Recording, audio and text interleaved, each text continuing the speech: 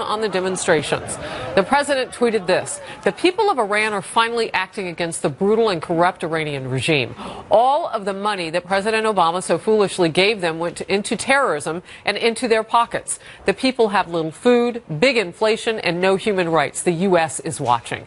Connor Powell, live from us with the latest information there on the ground. You're covering this from Jerusalem. Connor? Yeah, Harris, the U.S. is watching, the world is watching, obviously, as well. President Trump offering strong support for those protesters who, for the sixth straight day, have defied their government, taking to the streets across the country. These protests began on Thursday in smaller, more rural, religious cities across the country, and they've spread to Tehran and to a lot of other places. The main motivation appears to be the economic stagnation and widespread corruption that is the real problem right now in Iran. And interestingly, it's not the more urban Iranians living in Tehran that are leading this movement, but instead traditional, rural, and conservative base of the Islamic regime that has really taken to the streets. Iran's supreme leader, Ayatollah Ali Khamenei, today blamed outside agitators and enemies of Iran. But unlike in 2009 during the Green Revolution, which was led by reformist Iranian politicians, these protests so far appear to be a bottom-up and leaderless movement. It's a danger to the Iranian government because they don't know who to really point fingers at. Yes, they will continue pointing fingers at abroad, but they really can't put people under house arrest or blame like they did with the Green Movement. Yeah, and one of the things we're seeing, Harris, is that a lot of these protests, the overwhelmingly majority of them, are under the age of 25. These are the young Iranians who may not have jobs, who have an education, but have very dim prospects for the future. They don't have housing and things like that. They're probably still living with their parents. That is a big problem for the Iranian government, like we've seen in a lot of other Middle Eastern countries. These are the people with the least amount to lose. They don't have jobs, they don't have houses, they don't have property. That makes it very difficult and dangerous for this Iranian regime, who really is in a tough bind here. They need to offer these protesters something, particularly because they come from the more rural conservative areas. This is the base of the Islamic regime there, Harris. Wow, you were giving us such good information about who these people are and why this government is now having to put its ear to the ground and actually listen to them. Connor Powell, thank you very much. There's a lot happening in the world, so we're going to scoop up another region of the world and then go to Ambassador John Bolton. So keep watching. Now we'll do South Korea. South Korea says it's willing to talk to the North after Kim Jong-un declared his hope for a peaceful resolution with Seoul in his annual New Year's address. But in that very same speech, the North Korean dictator warned the United States the nuclear button is always on his desk, and again claimed his missiles can strike anywhere inside the United States. Senior foreign affairs correspondent Greg Palcott is live in London watching this. Greg?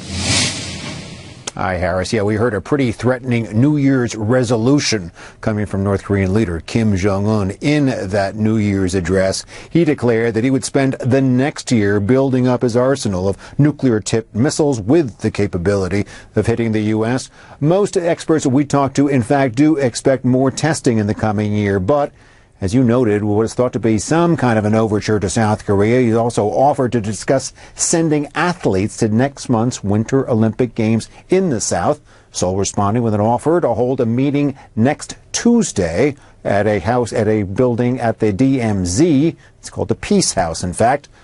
President Trump was circumspect in his tweet regarding this. Sanctions and other pressures are beginning to have a big impact on North Korea, he wrote. Soldiers are dangerously fleeing to South Korea. Rocket Man now wants to talk to South Korea for the first time. Perhaps that is good news, perhaps not. We will see. In fact, many analysts say that Pyongyang is simply trying to drive a wedge between the U.S. and its ally, South Korea. South Korea is asking, in fact, for a delay in joint military exercises with the U.S. until after the Games.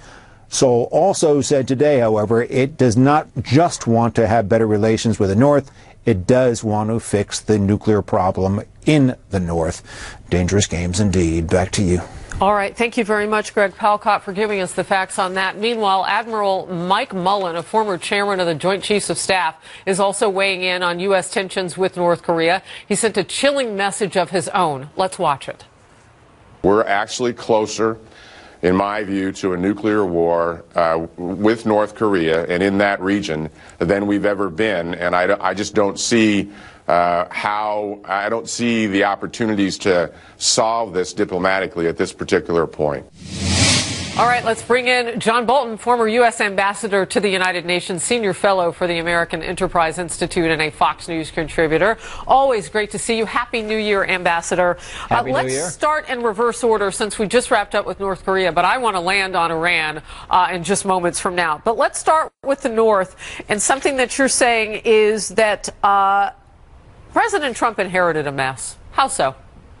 Well, after 25 years of diplomacy and sanctions to try and stop North Korea from getting deliverable nuclear weapons, they're now obviously very close to it. And in the past year especially, they've made strides that surprised many analysts that thought they were further away from that capability. Now, I don't think they're there yet. I think they're very close, and I think that's why the president faces a very hard decision. He said in his September speech to the General Assembly that denuclearization is the only way forward for North Korea. I think that's absolutely right. I think there is zero chance that North Korea will give those capabilities up voluntarily. So it leaves some pretty attractive options left. You know, I asked this question last hour on Outnumbered, and I know that unification might be something that North Korea would want because they want to rule it all on that peninsula. That's certainly not going to happen in the short hour or short term. So what do they want that we can give them to get them to back away from this? I wouldn't give them air to breathe, frankly. These people have negotiated in bad faith on the nuclear issue for 25 years. They negotiated in bad faith over the armistice beginning in 1950. The regime is possessed of what Fred Clay, the statesman, once called boundless mendacity. And this overture to South Korea, possibly sending a team to the Olympic Games, is nothing but propaganda. It's music for the gullible and the naive. Unfortunately, there are some of them around. North Korea is not going to be chit-chatted out of its nuclear capability. It is going to take a dramatic intervention by China, which has the capability to do this in a way that I think could achieve reunification of the peninsula the right way, which is South Korea taking over the North. There are indications that's not going to happen. So if you want denuclearization, you're very close to the military option, even though nobody wants it. You know, no air to breathe. That sounds a lot like we would keep that military option in play. Ambassador, what does that look like? I mean, do we have the stomach to do that? I'm talking with military officials who say it would be bad, very bad. Yeah, how do you like dead Americans? I mean, that's the question. If you leave North Korea with this capability, it's not just what North Korea might do. It's to whom they would sell their capabilities, to Iran, to terrorist groups, to other rogue states. That's why I think the president's absolutely right. Denuclearization is the answer here. If we leave the North with a nuclear capability, we are at risk. Japan, South Korea, our other allies in the region are at risk. Nobody wants to have to look at military force, but the notion that we simply have to accept North Korea, and by the way, while we're on the subject, Iran with nuclear weapons, I do not agree with, period. Yeah, so, you know, Senator Graham was specifically talking about Iran when he said this, but I wrote this down. The president needs to talk about Iran and take the case to the people. Would you say, real quickly, before we move on from North Korea, that he needs to do the same thing with North Korea, or no? Yes, absolutely. I think the American people need to be... and what does he tell us? I think he says the threat we face is this bizarre, erratic regime with a capability to kill hundreds of thousands or millions of innocent Americans. We're not going to live under that kind of threat. And that's why we have to look at these measures. I think, frankly, the more serious, the more credible the military threat against North Korea becomes, the greater the likelihood China will wake up and get off its posterior and do something serious. All right, let's move on. President Obama's Iran policies are now under fire in the wake of all the deadly protesting that's going on in Iran. And when I say deadly protesting, these are protesters, 6 out of 9 over the weekend who died. And that's kind of doing battle, if you will, with the people on the ground for the government. What are your thoughts about, first of all, looking back and saying, and pointing to something under the Obama administration? Well, the Obama policy on Iran from the get-go essentially was a policy of appeasement. And it was exemplified in his reaction to the demonstrations in the summer of 2009, not demonstrations that threatened the regime, but that complained about an obviously fixed and fraudulent elections. And the president's statement there started off by saying, we don't want to do anything to interfere with the right of the Iranian people to pick their own government, when it was manifestly the case they weren't picking their own government. It was being picked for them. But it was a symbol that he would do almost anything to get a nuclear deal. And in fact, by the summer of 2015, he had basically done almost everything he could. The only regret the Ayatollahs in Iran have about that deal was they didn't ask for more, because they would have gotten it. So today, when you see the people rising up for a lot of different reasons, it's a complex phenomenon. This is very different than 2009. These people are saying they want the regime overthrown, and I think the United States should support them. The deaths of some people among the leadership in Iran, which makes it very different than, the revolution that we saw years ago, which, by the way, the United States, well, social media might have been a little different response to it had it been around the way it is now. But you didn't see the response of protests the way that you do around the country and around the world being organized in social media. So much so, Ambassador, that Iran is now saying, going to get rid of Instagram. You can't get on that. You can't get on other avenues, too. Well, here's an example of some of the assistance that the United States could give to the opposition.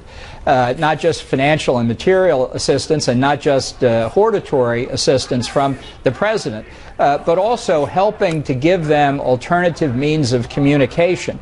And, the social media in this country could step up to it as well if they really wanted to help. I think there's a lot we can do here, and I don't think the United States should be guilty here of encouraging this resistance in these demonstrations and then leaving them at the tender mercy of the Islamic Revolutionary Guards Corps and the Basiji. We've done that before. It didn't look well for the country. No. But I think that the president's been absolutely right in saying clearly to the world, to the government of Iran, and most importantly to the people of Iran, we are with you, we are behind you. Now he needs to back it up. All right, one more quick one, because I'm always looking for points of entryway. You're talking about helping them out with social media.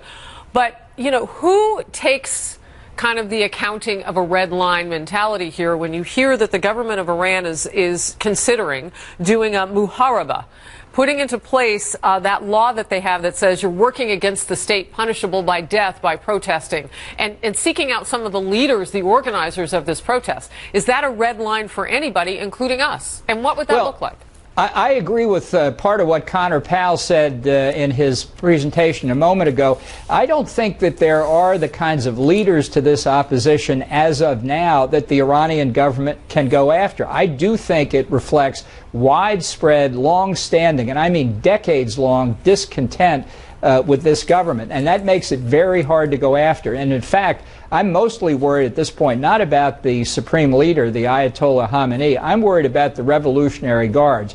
I think this regime is not just a theocratic autocracy. I think it's a military government, and they're the ones that we should be concerned about, and the steps they might take against the population. Oh, wow. Which is why, to get the conscience of anybody we can in Iran, we want them to know that the United States is watching and prepared to help the opposition if they're prepared to accept it. Well, we know he has tens of millions of followers, our president, in social media, and he says he is definitely watching the U.S. is. Ambassador John Bolton, thank you for being on the first Outnumbered Overtime with me for 2018.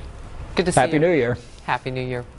All right. Well, a lot of you are feeling it. The Arctic blast that's hitting much of America, and now forecasters say the bitter cold is about to get worse.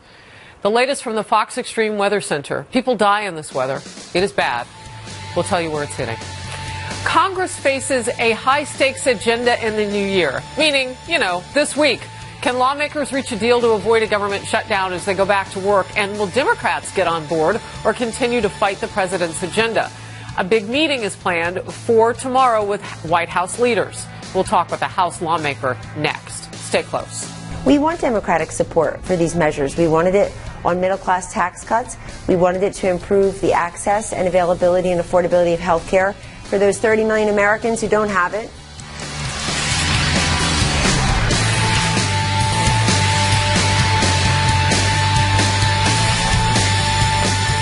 It kid is on like Donkey Kong, as they say in my household. New year ahead, big time for lawmakers, busy calendar. A White House official says top congressional leaders from both political parties will meet tomorrow with White House Budget Director Mick Mulvaney and Legislative Affairs Director Mark Short.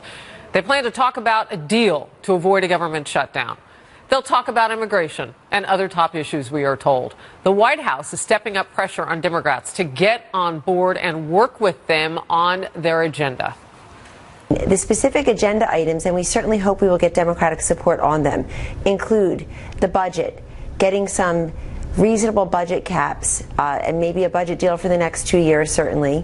It includes welfare reform, the dignity of work, also infrastructure. We need to rebuild our nation's roads and bridges, and certainly our air traffic control system. President Trump is also planning to host House Speaker Paul Ryan and Senate Majority Leader Mitch McConnell at Camp David next weekend to talk about their priorities for 2018. Let's bring in Georgia Republican Drew Ferguson on the House Budget Committee. Great to see you, Congressman. Thanks for being here. Happy New Year to you. Happy New Year to you, Faulkner. Have we moved the ball at all on this talk of avoiding a government shutdown? I mean, we act like it's been all that long ago. It's only been a week or so, and January 19th is the deadline, and it's deja vu all over again. Yes, I think we have moved it, and the reason I say that is that you've seen Republicans come together in Congress to do the work necessary to keep it open. We would love to have Democratic support, but however, they have been very resistant to supporting the president, and therefore we've had to come together as a conference and do the heavy lifting, and we've done that. So I think we're in a strong position going forward. All right, but you need them. So what do you do to bring them on board? And do you have any good conversations? And you know what? It might be time to name names. Are there any Democrats who've even said the water is warm enough to jump in? Well, listen, we work hard every day that we're in session, building relationships across the line. I agree with you. We do need this to be, as many of these issues, to be bipartisan, and I think that we can get there. I think the unique thing that the Democrats are going to have to do is that they're going to have to stop their opposition at all costs to the president's policies that are actually helping Americans. We saw that with tax reform. We have a tax reform package that is actually going to make a real difference for middle-class Americans and for business, and yet we did not see any Democratic support. It's amazing to me that they won't support really good programs simply because of their opposition to the president, and that's something that's got to change. You know, inherent in your answer as you kind of enumerate all of those things is a call out to Democrats that there are some issues where you can work together. But what we've seen in recent years, the divide in Washington grow and grow and grow, is that both Republicans and Democrats tend to do this. They hunker down. You guys are in the majority bicamerally, but you need them on this issue to avoid the government shutdown. So how do you start to fix that? I mean, it's a bigger issue than even the shutdown. It's healing that divide in Washington. The last president said he tried and couldn't do it. Well, it's not only up to the president, it's up to us as individual members of Congress to really develop relationships, to have conversations, to understand what's important to, say, a Democratic colleague in a Central California district versus a Republican like I am in a very conservative district in the South. Finding those things that we know that we can agree on. There are going to be some specific issues that we simply don't, but let's work together on those items that we can agree on. And I think that that's something that is happening. I don't think it's only incumbent upon the president. I think it's important that each individual member of Congress do that as well. You know, one thing that we watched this president do, and I know that Nancy Pelosi and Chuck Schumer just rebuffed him the first time, but they finally got to the table on second invitation to sit down with the president. But, you know, what this president has said is that he's willing to do a deal with whomever wants to make the deal. I mean, I know Republicans had to wake up to that because he had a DACA conversation with the Democrats a few months ago. So they have an opportunity there to come and do this. What do you want the president to do to kind of foster that relationship that you're talking about? Is there a place where he can step in? He's a deal maker. He knows how to get it done. Well, listen, I think the president has been very forward in saying exactly what you just said, Harris. I'm willing to make the deal on behalf of the American people. The president is more interested in rank and file Americans than he is necessarily a party. So I think that members of Congress on both sides of the aisle have got to come to the president with their ideas, with options, be willing to work with him. And we have seen that, and I have seen that firsthand. I've been in meetings with the president where he has looked at Republicans and Democrats and made the point that this is about the American people. It's not about the parties. Sure. So the president has taken a leadership role. It is time for members of Congress to step forward and bring forward those ideas and commit to working for the American people. All right. So where do you start? Do you get a bipartisan deal on infrastructure and then build from there? No pun intended on the building. Listen, the first thing that we've got to do is we've got to get the budget cap deal. We've got to fund our military. We're having a really good conversation right now about comprehensive immigration policy. If we don't fund our military and we don't secure our borders, then we've got real problems internally in this nation. So I think that those things are very, very important. Infrastructure is a huge priority of the president. Yeah. It's a huge priority of every single American. Making sure that we've got the transportation needs that we need taken care of, the maintenance side of things. But here's another important thing to realize. Our economy is changing, it's evolving, and there's a real need for broadband infrastructure, particularly in rural parts of the nation like I represent. Yeah. And asking the question, what is the federal government's role in that, and how can we make sure that critical infrastructure is available so that families in rural parts of America have an opportunity to succeed in this new economy? Yeah, you know what I respect so much about what you're saying, because when you start to build those jobs out, you may have a situation where people can do things remotely in a satellite fashion, but you got to have broadband. You got to be able to connect with everybody around the globe and in our country in order to take advantage of those jobs that are coming down the pike. You said something I haven't heard anybody else say, and I like the way you put it. You said we're having a good conversation about comprehensive immigration. That means you're talking about it and you're selling it in a positive way. Maybe everybody will jump on board and join you with that because it's got to be talked about. Great to see you from the great state of Tennessee. All right, well, listen, we're down here in the great state of Georgia, and I just want to give a shout-out to the Georgia Bulldogs. They played a really good game last night against the Oklahoma Sooners, and looks like we're going to be in the national championship game in Atlanta. Okay. In about a week or so. Good luck with that, and thank you. Arctic temperatures are putting much of the United States into a deep freeze. We know that, including all of us here in the New York City area. Well, really up and down the seaboard here. When will we thaw out? A forecast straight ahead. Senator Al Franken resigning today amid numerous allegations of sexual misconduct. Is this a sign that things are finally changing for the better on Capitol Hill? We will talk with one lawmaker who's doing everything she can to make sure it does. Stay close. Here's my promise to you. I may be leaving the Senate, but I'm not giving up my voice.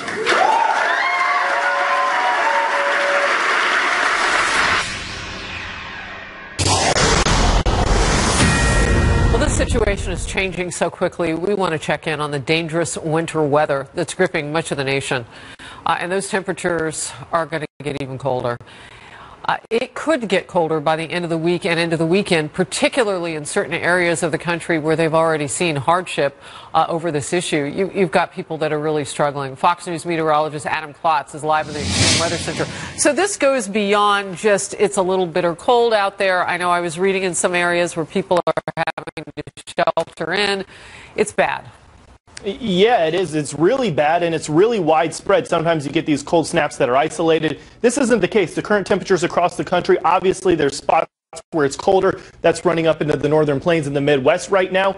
But below freezing temperatures, below 32 degrees, stretching down into Texas, where it's still 26 degrees in Dallas, just breaking that in San Antonio, 33 degrees also in New Orleans. This is a deep freeze across much of the eastern half of the country. You add in the wind, and that's when you start to talk about wind chill, what it feels like when you step outside. And there's a lot of folks that are down into the negatives. Feels like negative 15 degrees in Chicago. Feels like negative 8 degrees in Minneapolis. It's not warming up a whole lot in the next couple of days. When you get something like this, that's when you start to see some of these wind chill watches and advisories. They've been popping up every single night. Some of them linger into the day, and we're continuing to see that right now. The temperatures, unfortunately, not warming up a whole lot the next couple of days. This is now taking you into tomorrow's high temperature. With the wind chill, it'll feel colder, but these are actual highs across the country, and you see plenty of spots down into the teens, in some cases down into single digits. Unfortunately, it's not retreating. I run you into Thursday, and you're seeing this deep cold air settle more and more into the Midwest, where it's back to 12 degrees in Chicago. It's just going to stay cold, and on top of that, Harris, low pressure system running up the coast. if this interacts and there's still a little bit of indecision on this, we could be talking about some big snow by the end of the week going into the weekend also. So lots to pay attention to in the weather world. You know, Adam, real quickly before I let you go, I mean, when in terms of the weather, we typically look at that kind of a local situation, and you talk about this. Is this a polar vortex situation that's now affecting the entire country, and what that means for this winter in general as you look ahead? You know, this is actually supposed to be a mild winter just because of the atmospheric conditions, but yeah, we're talking about a widespread freeze. Harris, it wouldn't be impossible to see some snow in North Florida later this week, so this is very unusual and cold everywhere. Yep. Wow, that's big news. Adam Potts, thank you very much. That affects growers, farmers. Wow. We'll come back as the news warrants. Here's my promise to you. I may be leaving the Senate, but I'm not giving up my voice. We still have a lot of work to do. I feel hopeful for the future of our country.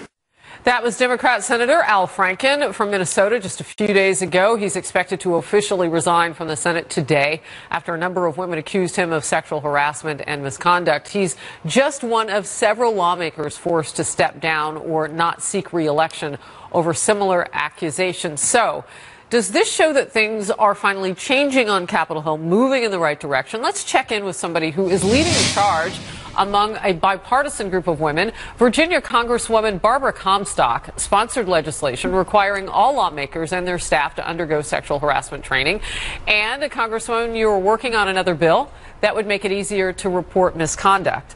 Tell me where you are on this and what kind of, and I know we talk a lot about bipartisan, but what about like across gender lines too? Because you didn't have a lot of men with you when you and I talked a few weeks ago. Catch me actually, up. We do have, this is bipartisan, and it is both men and women. Our chairman on the House Administration Committee, Chairman Harper, and our ranking member, who is male, and then Jackie Speer from California, a Democrat, and Bradley Byrne, who's a Republican, who is a labor lawyer expert and who worked on a lot of these issues. We are all working together, the five of us, to get a bill that will, provide a victim's advocate, really protect victims of sexual harassment, certainly have zero tolerance, the education that you talked about. We want to make sure that there's no taxpayer funding going to any type of settlement, and that the members would have to take care of that themselves if there is any such case. And we also, there's legislation that's already been introduced that I support that would also disclose all the previous settlements from the past that we still don't know about because the law does not allow us to find that out right now. But I think that should be made public, and certainly in the future, our legislation will also make sure that happens. So that's interesting. So you technically would have to change the law to even find out what we don't know in that what's being called a shush fund. I think that's what you're referring to. You know what's? I'm reading some of the bullet points of what you've put together, and one thing that really stands out to me is it deals with that money issue because taxpayers were mad. Yes.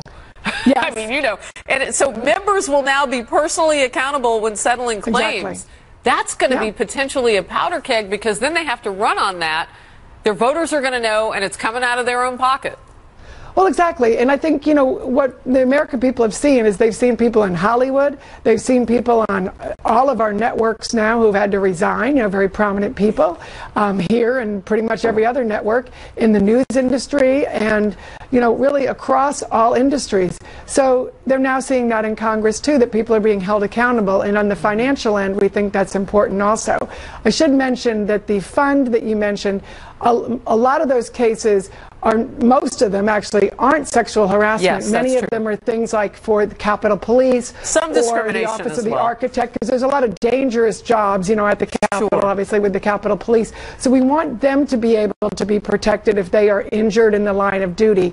But when you're talking about sexual harassment, we do feel it's very important that the members will be personally responsible for that. So we may have to have some type of insurance rider that we carry ourselves. But the important thing is the taxpayers shouldn't be paying for that, and there should be full disclosure and information about it. But we're also, this has been very nonpartisan, and as I mentioned, the group of us who are working on it have really come to so much agreement on this because the victims are not, it's nonpartisan, Democrat and Republican women, and it's largely women who've been victims, although there can be men in these cases. So we want to make sure we do it on this nonpartisan basis and really look at it from how can we improve the workplace, make it a safe workplace for everybody, and make sure that we aren't going to see these type of cases again in the future, but if we do, they are swiftly dealt with. Yeah, and I guess the next time we talk, I want to ask you about clawback, because the taxpayers might want some of that settlement money back and let these people carry it on their own.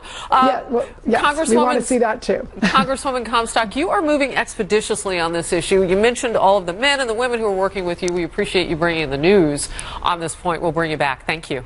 Thank you. What should be the president's response to the developments unfolding in Iran, where a deadly crackdown on anti-government protests is in full swing? Why now may be the time for the president to send a clear message to the world's bad actors once and for all. Our Power Panel debates.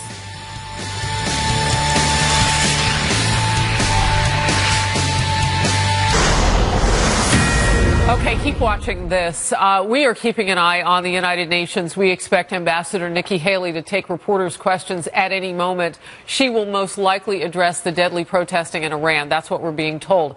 Meanwhile, Senator Lindsey Graham is calling on President Trump to lay out his strategy for Iran, for the nation to see, to talk directly to the American people, saying it would send a message to North Korea even that the U.S. means business. The South Carolina Republican also says the president should withdraw from the Iran nuclear deal and give a national address explaining the approach. He added, this tweeting is not enough. Watch. It's not enough to watch. President Trump is tweeting very sympathetically to the Iranian people. But you just can't tweet here. You have to lay out a plan. And if I were President Trump, I'd lay out a plan as to how I would engage the regime. I would tell the Europeans and the Congress and the world that America is going to withdraw from this agreement unless it's a better deal. And I'd lay out what a better deal would look like, and I would stand with the Iranian people the entire time. So we had planned to talk about this anyway. Now it's breaking news because we know as soon as Ambassador Nikki Haley pops up, we'll take her live. A political analyst for Rasmussen Reports, Amy Holmes, is here. And back from our hour on Outnumbered, Fox News contributor, radio talk show host Richard Fowler. Amy, I want to go to you first. We know that Nikki Haley will break it real. Like, yes. Whatever she's about to say, whatever question she's going to answer about Iran or whatever is, she and the president are in concert on this. Your take? Yes, that's my take as well. And as far as Senator Graham talking about the president needing to lay out an Iran strategy, I agree with him that tweeting is not enough and that the president needs to also convey material and moral support for the Iranian people. But I'd tell our viewers they can also put down their New York Times, which just a couple months ago, Harris, was reporting very confidently that Trump's bellicosity, his belligerence, was driving the Iranian people into the arms of the regime. Well, now we see that that's not true. What is going to be the consequences of this uprising? What looks like it's either revolution, massacre, possibly, or stalemate. And I think the U.S. position on this can influence those results. Richard?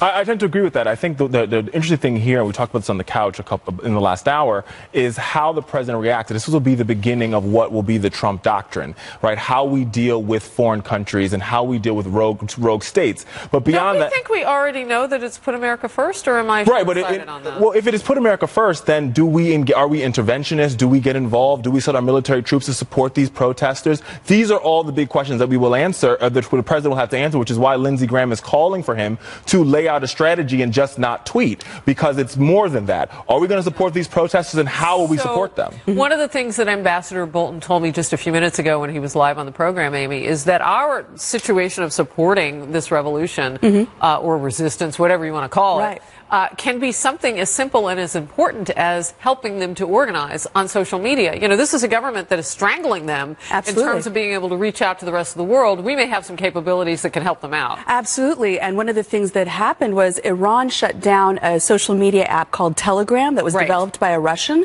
And they went to that Russian to ask him for help in doing that, and he did. So where the United States can step in is to help these forces, resistance forces, communicate. But I really want to go back to this notion that the world is watching. And the big question is, will the Revolutionary Guard, will they stand down or will they fire on the Iranian people? At this point, we don't know. But if we are watching, they may be a little bit more hesitant to do that. So you're echoing, again, what Ambassador Bolton said, and it would be one of the questions that I would want to ask Ambassador Nikki Haley about. You know, this isn't just the Ayatollahs.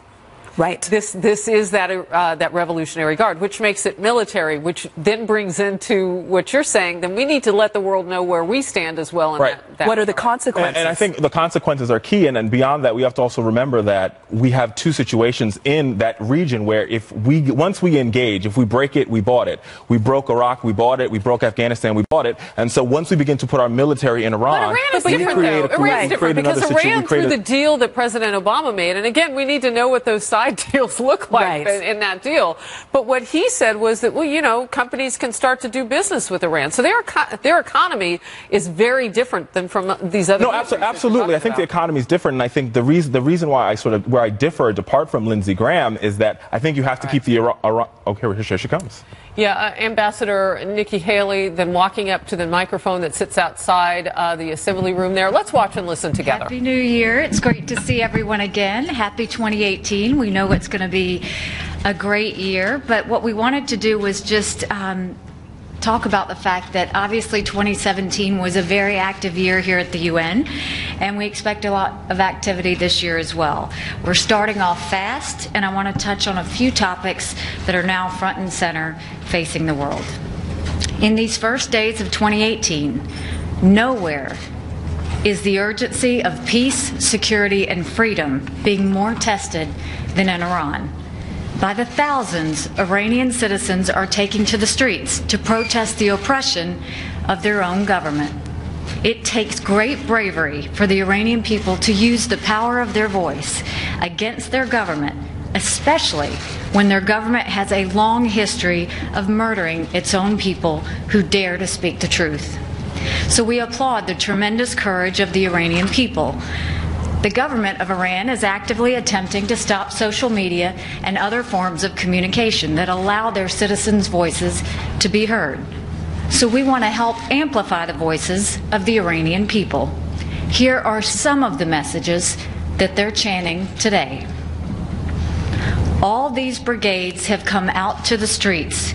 They've come out against the leader. Political prisoners must be freed.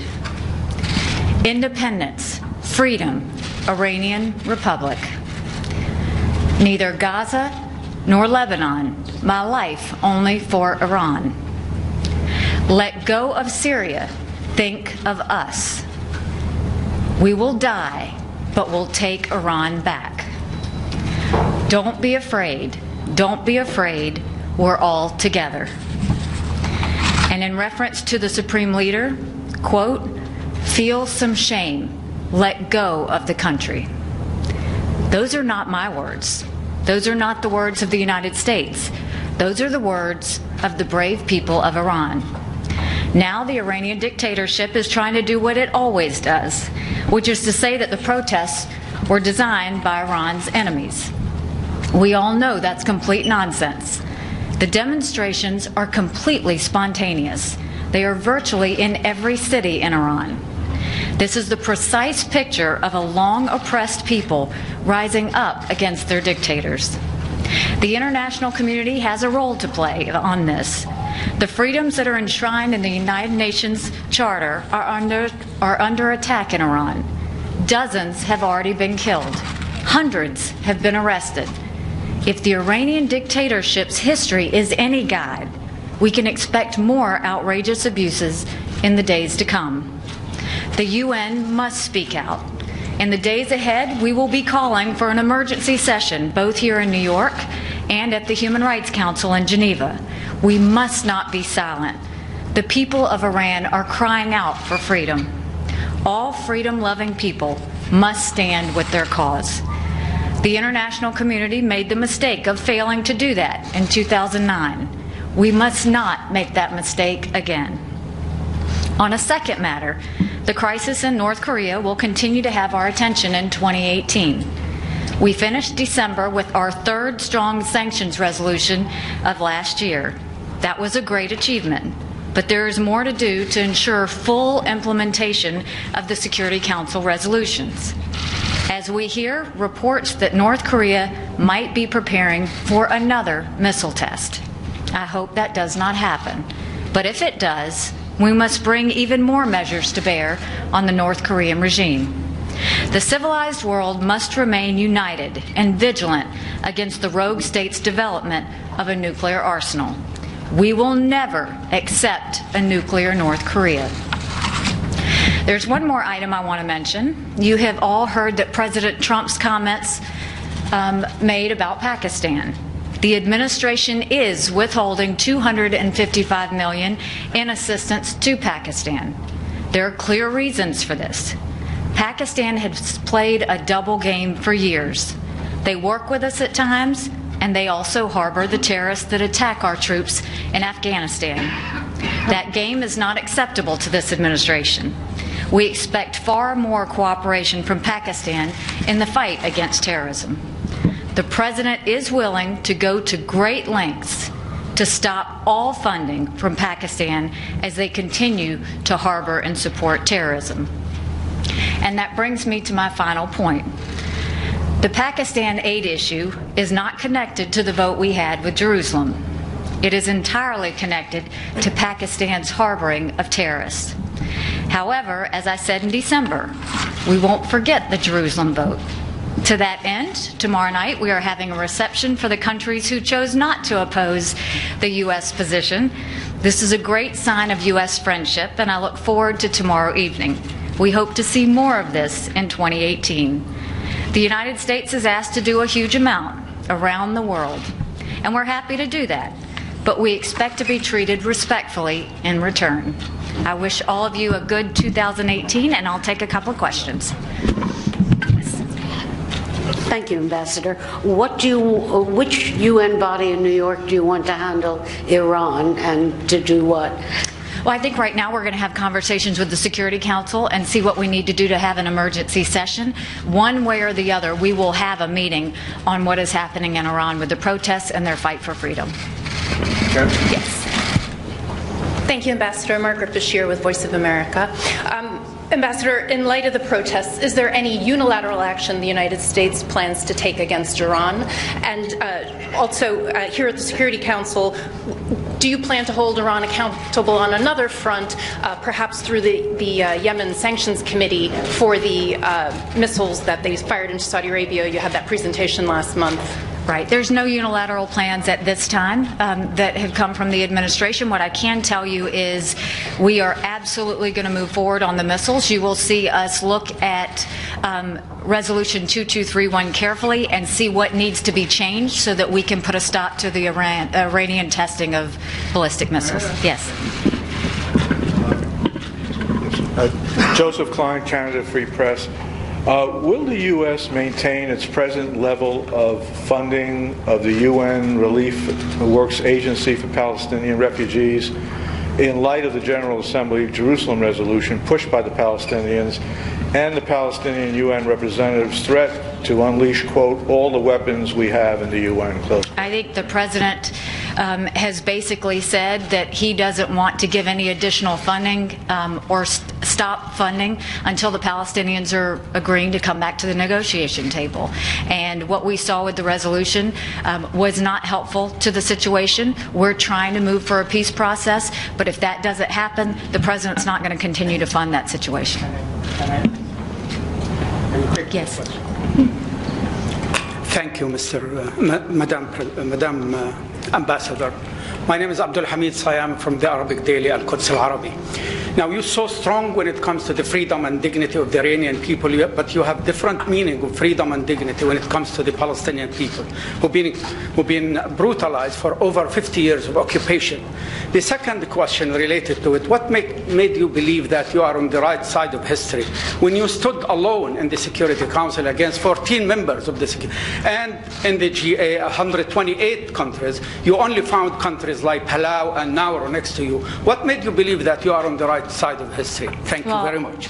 I stood proudly, even if I was the only hand in the Security Council, to fight for the will of the people of the United States. They wanted to see the embassy moved to Jerusalem, and we followed through with that. We very much still want to have a peace process. Nothing changes with that. The Palestinians now have to show their will that they want to come to the table. As of now, they're not coming to the table, but they ask for aid. We're not giving the aid. We're going to make sure that they come to the table, and we want to move forward with the peace process. One last question. Yes. Thank you, Ambassador. Fuji TV. Can I ask you regarding North Korea? As you heard reports about South Korea proposing talks with North Korea. Can you give us your reaction to that?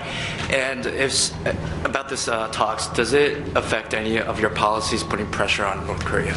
We won't take any of the talks seriously if they don't do something to ban all nuclear weapons in North Korea. We consider this to be a very reckless regime. We don't think we need a Band-Aid, and we don't think we need to smile and take a picture. We think that we need to have them stop nuclear weapons, and they need to stop it now. So North Korea can talk with anyone they want, but the U.S. is not going to recognize it or acknowledge it until they agree to ban the nuclear weapons that they have. Thank you very much. All right, not known for mincing words at all. Our ambassador at the United Nations is Nikki Haley. And Amy Holmes, I heard you in the background saying this is exactly what the Iranian people want to hear. Why do you say that? Well, you heard Nikki Haley reporting, and I read it earlier today, that the Iranian people are even holding up slogans saying, my life is not for the West Bank. It's not for Lebanon. It's for Iran. And that they don't want to be used as pawns in that conflict for the Iranian government to deflect from its own mistreatment of the Iranian citizens. But I want to get back to some earlier points that Richard was making, that military intervention is not necessarily an option for the United States, certainly not a top option, but that there are soft diplomatic things we can do. And also, as you heard Nikki Haley sort of sending out, I think, a warning shot over the bow, we can also withhold money. And we're withholding $250 million from Pakistan, $275 million for the Let me jump in there, though, because she made it very clear. She said that Pakistan aid that's being withheld, and she said she's confirming that. She's like, if you've heard it, it's true. The stance there is not about Israel or our choice to recognize Jerusalem as the proper capital and move our embassy from Tel Aviv to there. She says it's about Pakistan harboring terrorists. And who do we know that they harbored? Osama bin Laden. I think that's for me, that's the breaking news out of this press conference, because outside of North Korea, the other most likely scenario of nuclear war is the India-Pakistan border, the Kashmir region, where the United Nations has a peacekeeping operation there, because neither India or Pakistan both their weapons are on hair trigger alert, and they're pointed at each other because of the warring in this region. So, and what all presidents had to do previously is sort of keep aid on both sides to sort of stop this pending nuclear war between these two warring countries, because they're still. We had to pay them not to fight. Exactly. Just say it. We did, because they're still at war. And so the fact that we're withholding funds really sort of, to me, was a whoa. So what does that mean to you? I mean, I think that means that my question is what happened at the State Department that said we're going to withhold funds, and how are we now going to diplomatically keep peace between these two states and the Kashmir region? It's not what happened at the State Department. It's what happened at 1600 Pennsylvania.